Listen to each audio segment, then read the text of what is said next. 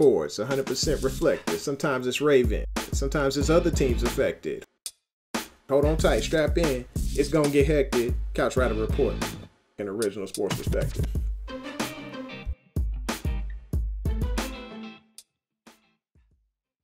Woo. Welcome back to the home of original sports perspective, from our couch to yours. This is your host, the Couch Rider Raven, Jermaine Lockett. Hey, welcome back. I appreciate you. I'm tired because I just got finished running John Harbaugh's conditioning test. I started at the end of the last video and just finished this. I just finished this video. It was tough, y'all. It was tough. I'm sweaty. I'm nasty. Now I'm gonna be real with y'all. I just came back from just a regular run. I ain't run that test because I don't think I would have made it. They would put me on IR real quick. I owe some of y'all some apologies. You know, in the last video, I was talking crazy. Apparently, I didn't know about who missed what catch and if somebody tore an ACL, if it was just a knee injury. Apparently, I'm CNN fake newsing it over here. My apologies. In fact, somebody unsubscribed from me because they were so upset. Look, man. For you the one person who unsubscribed, do me a favor. Come on back, man. Come on back. I need every last one of y'all. I'm trying to retire here. You go over here messing up the rotation. I love all y'all, man. I appreciate you. Every last one of you out there. Today, I wanted to talk to you about the competition, the leg up. And, hey, obviously I got some things wrong in that last post, especially about James Proche. Somebody must have told him that I posted something up saying he wasn't going to make the final roster. And he found out the secret ingredient to training camp is stacking.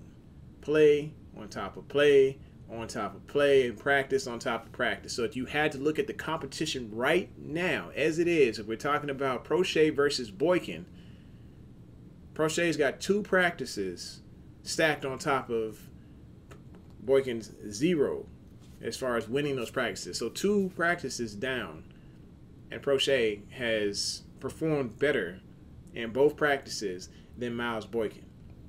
Now, you look on Twitter. Just take a look at Twitter, and you can type in the name Proche, and you'll see all the highlights. You'll see every single time somebody mentioned his name. He made plays on Jimmy Smith, according to Schultz on Twitter, according to Jamison Hensley on Twitter.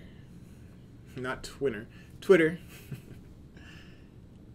They were raving about James Proche. He had 2 end zone touchdowns.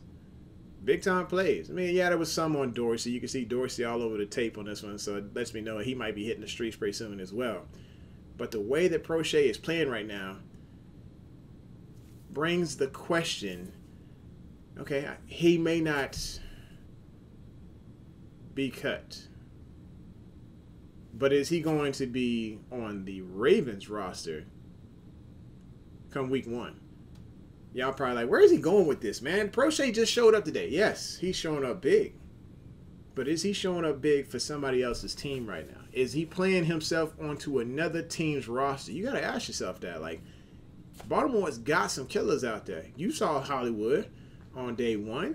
Holly came out there and ran a route so precise, so beast on the 9, and created so much separation you could put Forrest Gump's park bench in between him and the defender. That's how big of a route he ran, or how fast he ran it.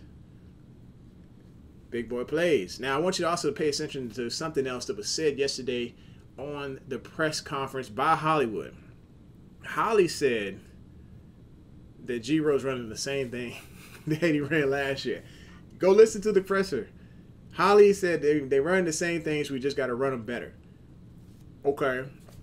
I'm really hoping that's not true, folks. I really hope that they're opening up a playbook and they're expanding the offense as far as what the receivers can do and how they can do it. Maybe, maybe we were wrong. Maybe T. Martin and Keith Williams are legitimately there just to teach how to run it, and G-Rose still taking over the playbooks and coming up with those basic routes.